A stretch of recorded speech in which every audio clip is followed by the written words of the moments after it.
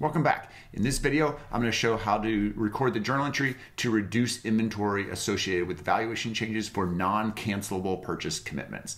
Let's get started.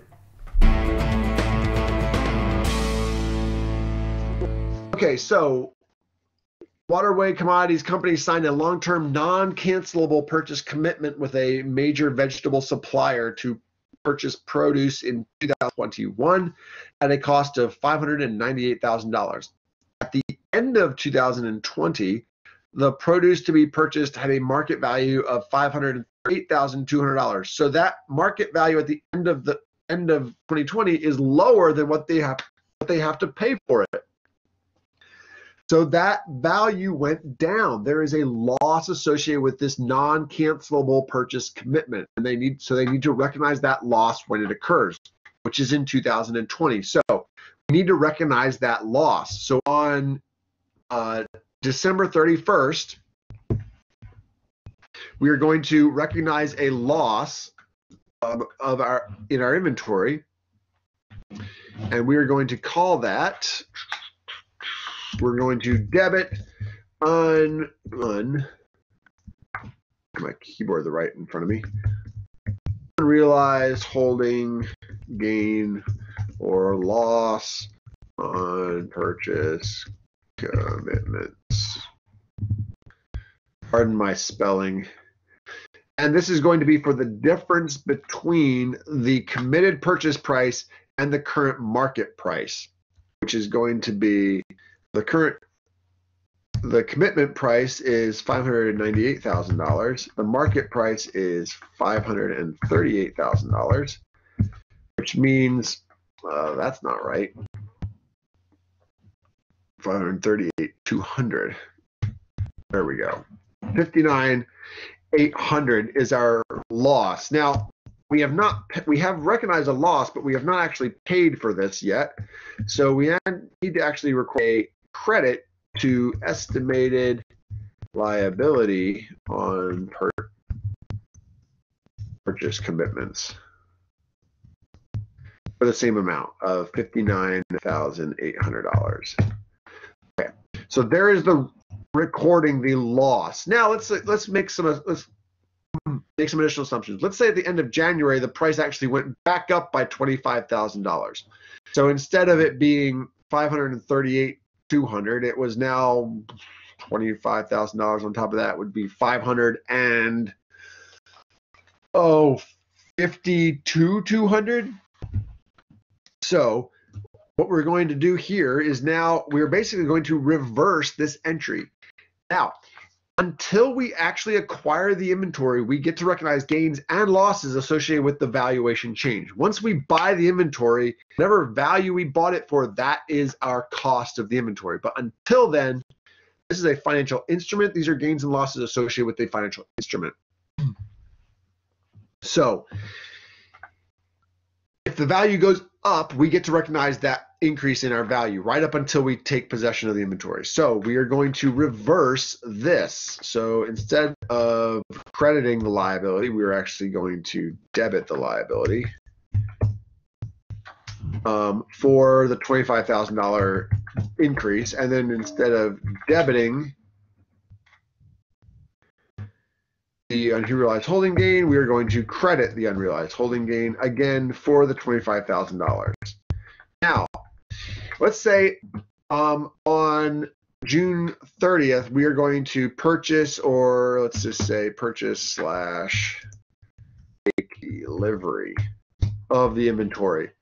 Now, the question is, as of this point in time, the value of our inventory, or let's say our commitment, I'll just call this market value of the inventory, is actually let's say we're going to say it was $598,000. Then it went down by $59,800, and then it went up by $25,000. So the ending value of that inventory is actually, go away. Don't want you there. $563,200. So there's the market value of our inventory. So that is the market value, the original contract price minus our initial reduction, add back our value increase of 25,000 gives us an ending value of $563,200. So when we take delivery of this, we actually get to have our purchases, we're doing a periodic system of $563,200. That's the inventory value we get. We took possession. This is now our cost for that piece of inventory, or those whatever vegetables in this case, I guess. So we purchased the inventory. Now, in conjunction with the purchase of the inventory, we're actually going to get rid of our estimated liability on purchase